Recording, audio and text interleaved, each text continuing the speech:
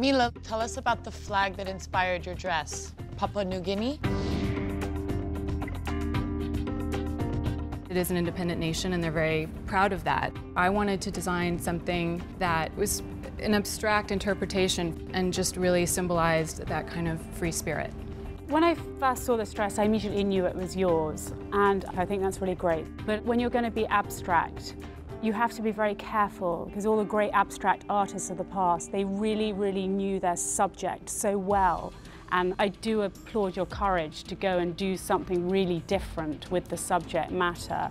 I'm just not sure you quite had enough time to get your teeth really into it. You know what gives me more than Papua New Guinea? I get communism from this dress. It looks Russian to me. What I see in your work is a graphic, bare, strong line that doesn't really reflect, to me, the challenge.